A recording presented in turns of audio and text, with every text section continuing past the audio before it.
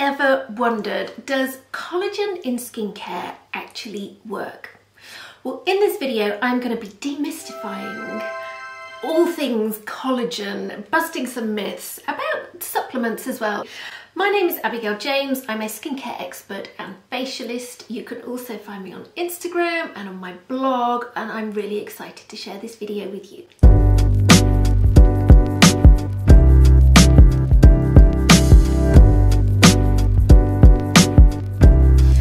Firstly, what is collagen? I think that's a really important fact that we need to know before we're making up a mind about whether it works in our skincare. So collagen is a form of protein. We have actually 16 different types of collagen within the body. Type 1 and type 3 are most specific to the skin. Collagen is kind of like a fibrous thing that gives our skin its matrix and its structure. Think plumpiness and dewiness and lift. From the age of about 25, our collagen production is then on the decline. And I think it's kind of around 1% per year that it starts declining. However, that does very much depend on the individual. My genetics are different to yours, as to someone else's. Also, our lifestyle factors play a huge part in it. Sun exposure is a big one for speeding up the reduction of collagen within our skin. Stress levels, diet, sugar in our diet is a really big one, for speeding up that degeneration of collagen. So there are so many factors. However, it's global that from mid-20s, it's on the decline. Most of the collagen within our skin is found in the dermis, which is the layer underneath, and that's where the vast majority of our collagen lies. Collagen itself is a pretty large molecule, and this is kind of where we start getting into, okay, let's thinking about it when it comes to skincare. The structure of collagen is a little bit like a rope. Individual amino acids link together and form a rope type structure. These strands then coil and twist and form layers of this structure, which then build up to a collagen molecule. So it's quite a chunky molecule. So this then leads me on to one of the first myths or reality checks, that collagen within your skincare products, the molecule is too big to penetrate the skin. So fundamentally, if you've got a product with collagen in, it's not penetrating. However, there are many other benefits to the collagen if you've got it added to your skincare products. So firstly, it's actually a body identical ingredient, and we find lots of these now in skincare. You've probably heard of hyaluronic acid. We naturally have that in the skin and our bodies. Peptides, ceramides, so they're all ingredients, including collagen, that the body is naturally going to recognize. And as we age and go through life, these kind of actives, let's call them factors, molecules, decline and change over our years. So while a collagen molecule is too large to penetrate to the dermis, it can have an impact on the surface of the skin. So I find that collagen is a real mega hydrator. So it will plump out the fine lines. It will make the skin look and feel really dewy. So there are different forms of collagen that you will find in your skincare and your supplements, okay? Firstly, there is soluble collagen, and then there is hydrolyzed collagen. Hydrolyzed is where the collagen molecule has been broken down into smaller factors that then can penetrate deeper than the full fat collagen molecule. So that's actually where you get collagen peptides and amino acids. So when those have then been absorbed into the skin needs peptides to then stimulate new collagen production. So as much as a collagen in a skincare product isn't just straight putting collagen into the skin and plump it out, it's kind of giving the right food for the skin to be able to then naturally produce its own collagen. And the soluble collagen is a little bit more like a surface filler. Like I said, that real hydration and plumping out. And that's where actually some masks and serums and moisturizers give you that plumpness and dewiness. So to be totally clear, there is no penetration of collagen within your skincare. However, there is mega hydration and plumpness that goes on with it. Where the collagen comes from is also really important. We're animals. Our collagen is within us. So this is where some forms of collagen, for them to be effective, are going to be derived from animals. Usually it's bovine, which is cows, marine, which is fish. Some use pork as well. And then there's another wave, which is maybe vegan or vegetarian. So there's lots of different options. And this is actually where, when you're reading your ingredients on your serum or your supplement, where it's coming from is really important, for where your ethos is. If you're vegan, you don't want to be taking something that's from, you know, a bovine type. So there's lots of variance even amongst the collagen side of things.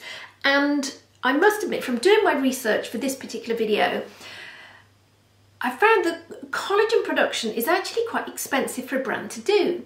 And there used to be loads of brands years ago, back in the, I'm going to say 70s and 80s, where they put collagen in products, and then it kind of swayed away.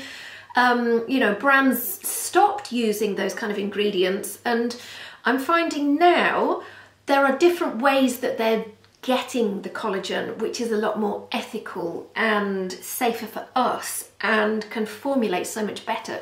And that's actually where there's a few select brands I've found that are kind of reigniting with this and putting it out there that actually this is a good thing. You know, it's part of our building blocks. We're using all these other ingredients, which we still need, but let's kind of relook at the collagen story as well. So let's start with possibly, I think for some people, the most controversial form of collagen, and that is bovine, which is from cows. What's very different now to what was previously happening years ago was that that form of collagen, no animal has been killed specifically to get that collagen. And if you're wearing leather shoes, then you should be fine with using a product that has bovine derived collagen. The collagen, it's a byproduct of, say, the food chain. So the farming side of things, ideally we need grass-fed cows, we need them to be healthy, we need them to have lived a good life. And then it's a byproduct. So actually it's a product that might have been thrown away anyway, and then that's kind of cleaned up and then utilised within the skincare products. Okay, there's a brand called Swissline. They are based in Switzerland. They've been around for 30 years. Their science and technology, I'm really quite impressed with. From doing my research, they probably have the strongest mask that I've come across. It is only available within their treatments. I've got one here. So it looks like a sheet mask, okay, but it's 100% biodegradable because I think, I might be saying this wrong, that it's 97% collagen. So, like I said, it's only available in their spa treatments, but it's applied to the face and a hyaluronic acid solution is added to it, and then that really hydrates the skin. But then it kind of, I suppose almost disintegrates. I have tried that a few times and it definitely, the skin feels really, really plump and dewy.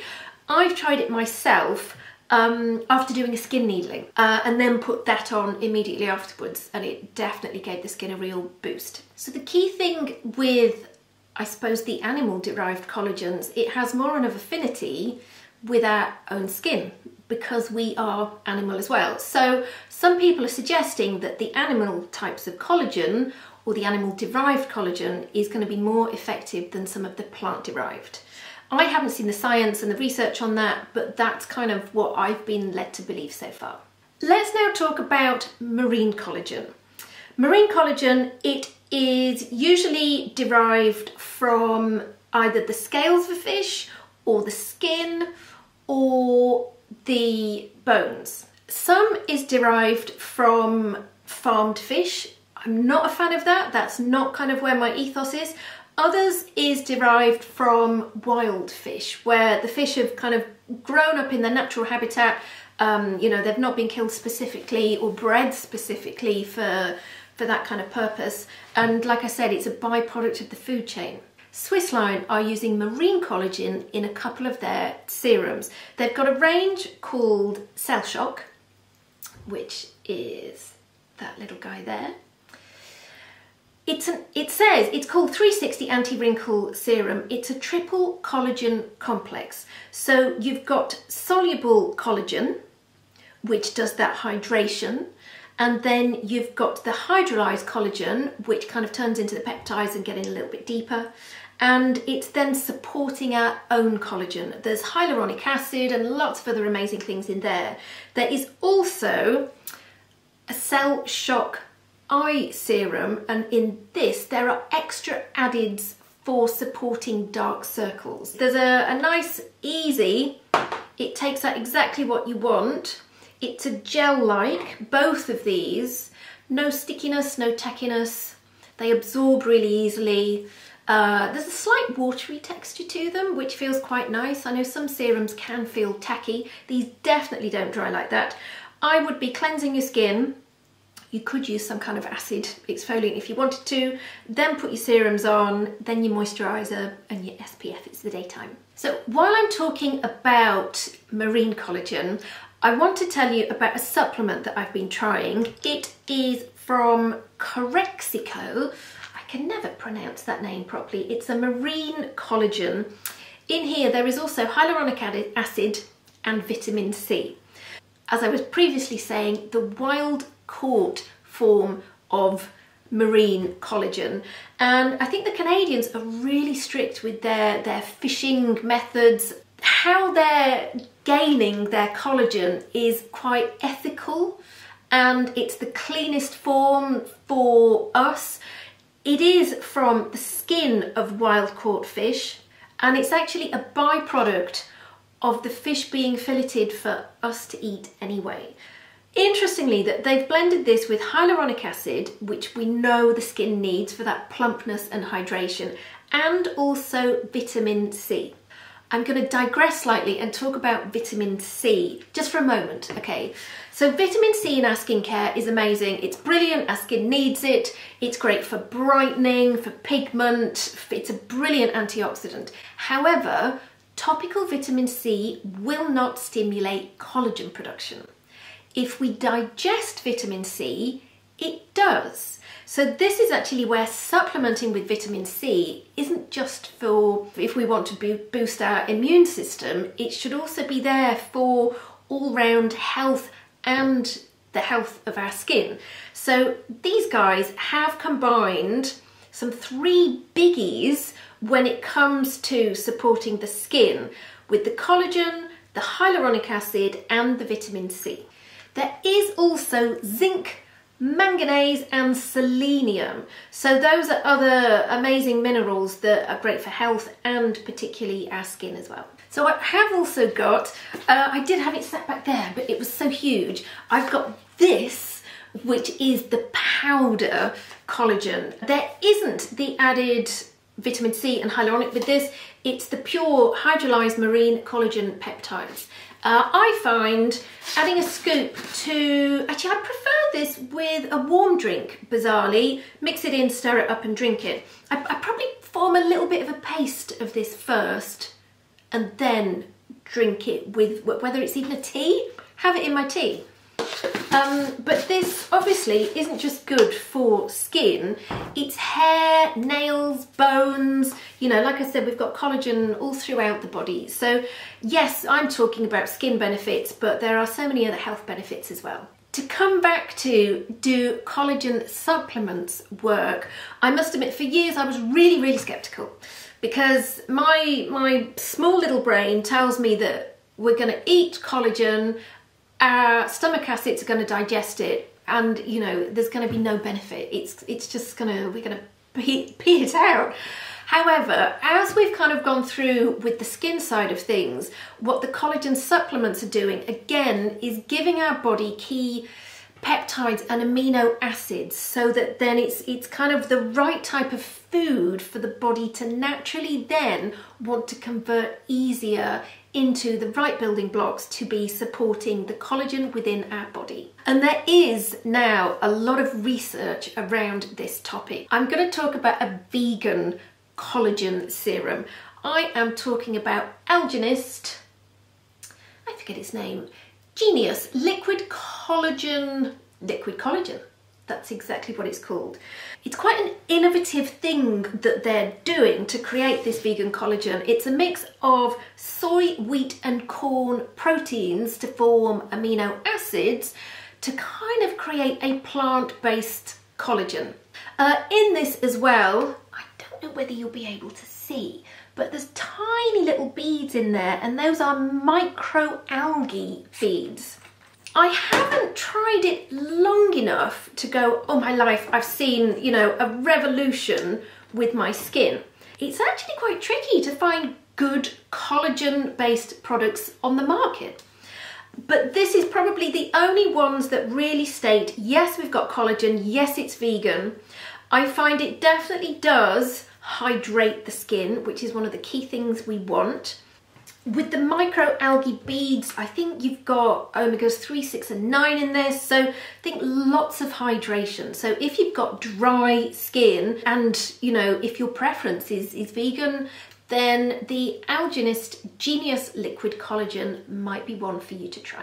I'm going to switch on to a moisturiser, and this is a vegetarian collagen moisturiser. The brand is called Q&A Skincare. The product is called Collagen. They are using a seaweed derived collagen. So this is intended to mimic the animal-based collagens out there. I find this moisturiser, if you've got sensitive skin, if you need hydration, if you're dehydrated, this is just, it's that silky comfort blanket, and I think really affordable. So I'm not sure as, you know, the science behind the seaweed collagen compared to the animal-based, but all I know is this is an absolute joy to use, and the skin definitely feels and looks plump. It's got that dewiness to it. I've got a few products now that I'm going to put together in a little group, because while I was doing my research, I couldn't actually find out where their collagen was derived from. They weren't stating whether it was animal, marine, plant, vegan. However, they are products I enjoy using myself. So I've got a Dr. Dennis Gross. It's vitamin C plus collagen. The vitamin C, it's got that brightening, and then it's got the collagen, which does that hydration.